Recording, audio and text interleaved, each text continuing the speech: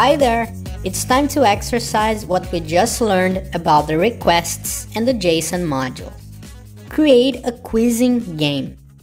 You should make an HTTP request to the Open Trivia API at each round to get a new question. At the end of each round, ask the user if he wants to play again and keep playing until he types quit. This is going to be a great challenge for you, and this is actually the coolest exercise in this course. So I hope you have fun, and when you're done, come back here to see the solution. I'm here at the Open Trivia API website to get the URL we're going to use to make our HTTP requests. Since we're going to get one question per round, we can just leave one here. And then you can choose the category you want. For now, I'll just leave any category, any difficulty, any type, and the default encoding. So I'm just going to click Generate API URL, and this is the URL I'm going to use for the HTTP requests. So I'm going to create a variable called URL, and I'm going to store that URL to use later. Before we get started, we need to import the modules we are going to use for this exercise, which are going to be requests and Json. So we want to keep this game playing forever until the user types quit. So to do that, I'm going to create a variable called endGame, which is going to be an empty string. Now I'm going to create a while loop, and I'm going to put while endGame is not equal to quit. Then we are going inside the loop. So when we start the game, we have an empty string, so we're going inside this loop. At the end of each round, I'm going to ask the user to press enter to get another question, or to type quit to quit the game. If the user does it, then we're going to interrupt this loop because the endGame variable is going to be equal to quit. Now the first thing we need to do at each round is getting a new question. So requests.get, and now we already have a variable called URL. Before working with the response, we need to make sure the status code is 200. So let's start an if statement here. So if r.statuscode is not 200, then let's print a message .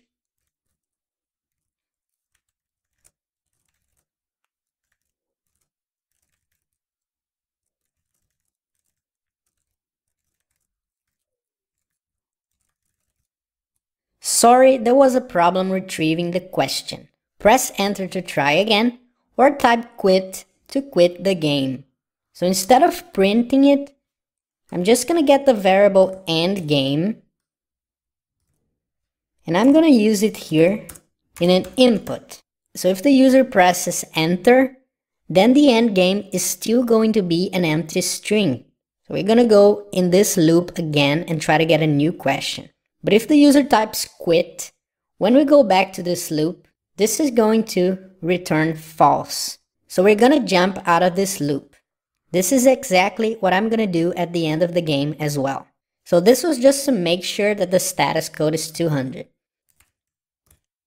So if the status code is 200, we're going to go inside this else statement. So here we are going to start the game.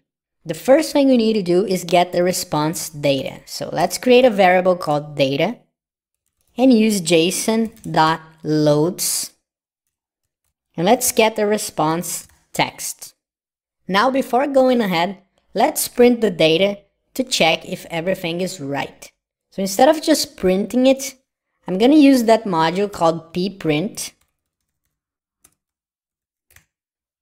just so we can have a better view of the JSON data. So here this is going to be pprint.pprint and then our data. If I run this program now, we're going to be inside this loop forever. So let's include an input here, just so we can pause this loop. So I'm gonna save this and press F5. I just made a mistake here. This wasn't supposed to be status, but status code. So let's go back here and change it to status code. Let's run it again. And if we are seeing this, it's because our status code is 200, so we have the data to work with. We are not running forever in this loop because I included this input, but if I press enter, we're gonna go inside it again. So at each round, we're going to get a new question. So let's go back to the code and work on the data.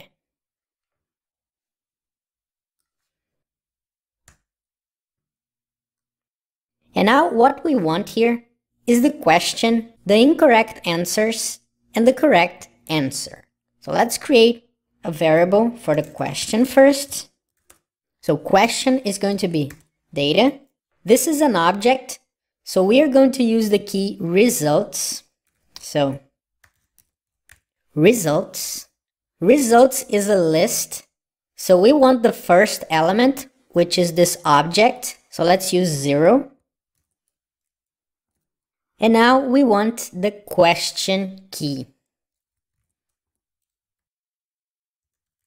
So question. Let's do the same thing for the answers.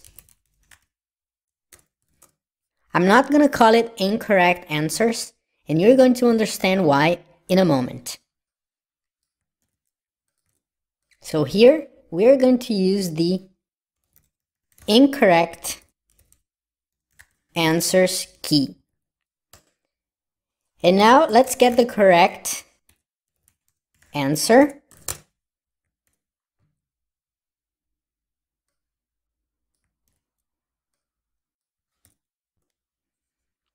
Which is the correct answer key. So now that we have the data we need, what I'm gonna do is appending the correct answer to the answers list. I don't know if you noticed, but the incorrect answers is a list and the correct answer is a string. So now that I already have the correct answer to compare with the user's answer later, I can append it to the answers list, which is the one I'm going to use to present the possible answers. So let's do answers dot append, and let's append the correct answer. So the correct answer is going to be added at the end of the answers list. Since we are going to use a loop to present the answers, this is not going to be very good because the correct answer is always going to be the last one. So we need to shuffle this array. If you're not sure how to do it, you can just go to Google and type Python shuffle array. Someone already asked how to do this in Stack Overflow, so we can find the answer here. If you go down here, you're going to see this very simple solution using the random module. So let's copy this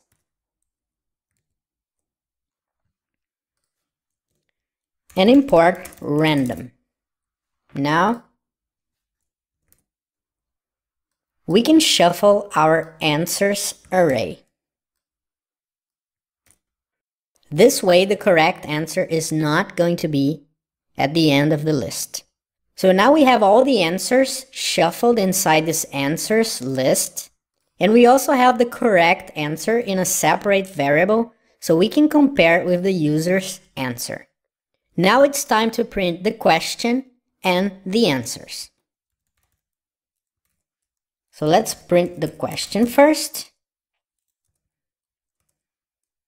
Let's concatenate it with a line break, which is \n, just so we have a space between the question and the answers. Now, since we have a list of answers, we can use a for in loop. So for answer in answers, we can print all of them. At each iteration of this loop, we're going to print one answer. Let's include an input here, just so we can pause this. And let's see what we have so far. So now we have the question and the answers. We have a problem here because the questions come with HTML entities. This is a code that represents a quotation mark. This was used probably to avoid conflicts with the quotation marks of the strings, or maybe for a different reason. It doesn't matter. What matters is we're gonna have to solve this to present this in a clean way. So to do this, we're gonna have to use the HTML module. So just go to the terminal and you can do pip install HTML.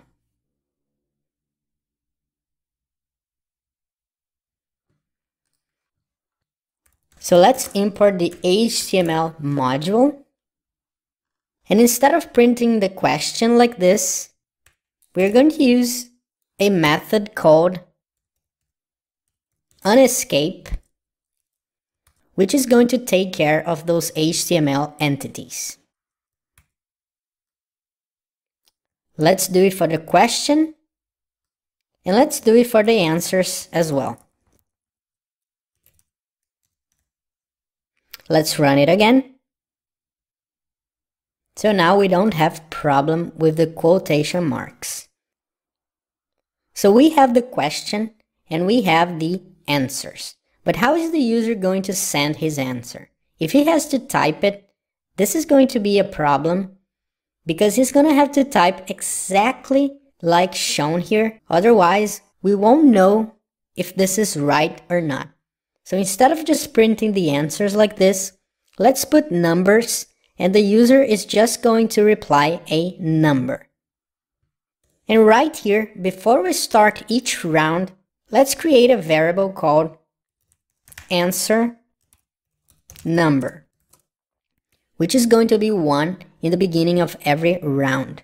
So inside this loop here, instead of just printing the answers, let's convert our answer number to string. Then let's concatenate it with a dash and a space, and then the answer. Now let's see what we have here. This is working, but I just forgot to increment the variable at each iteration of the loop. So after printing the answer, let's just type answer number and the incremental operator. So if we do this, this is how the answers are going to be presented. So the user would just have to reply 1, 2, 3, or 4. This is getting better.